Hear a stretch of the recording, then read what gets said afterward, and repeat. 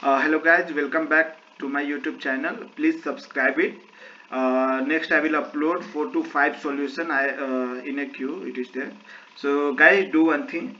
Don't write blindly the code and try to change whole variable name and try to create a new method, and that method you can call in main method. If code this code is written, I have created one new method and I have called that one in main method. So guys, do one thing. What you can do means, you can create you don't create this method, you can try to call directly this one in main method.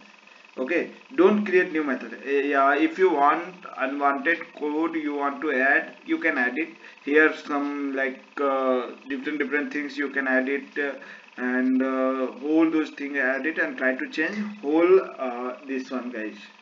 And avoid plagiarism guys. If you will